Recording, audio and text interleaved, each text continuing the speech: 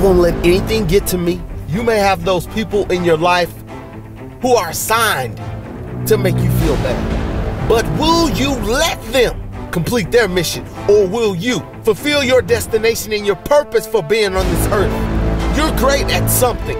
It's up to you to find out what it is. And you can't say you didn't know, because I'm telling you right now that you don't always have these opportunities, these moments in life.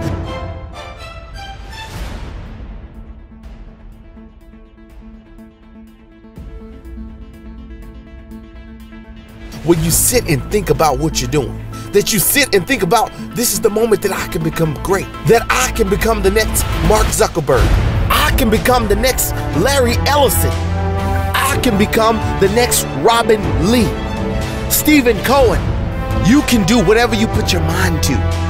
If you choose to give up, if you choose to let life give you lemons and you don't make lemonade, it's your fault. Once you breathe your last breath, no one's gonna ask, did you become great? Because they'll know. They'll know if you fulfilled your full potential, and you'll know it too. What will be your legacy?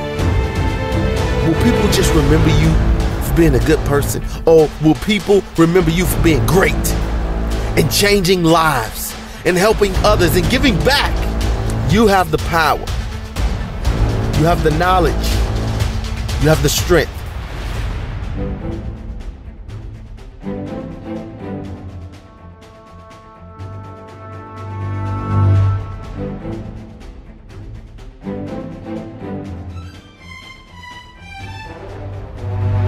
To be and do whatever you want to do and be whoever you want to be.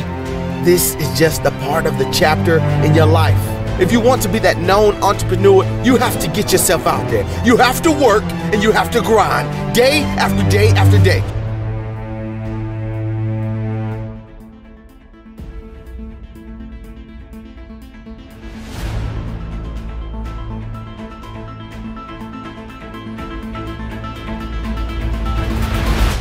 If you want to be that athlete that everyone knows and loves to be around and loves to watch, you have to work when no one's watching. You have to train like there is no tomorrow.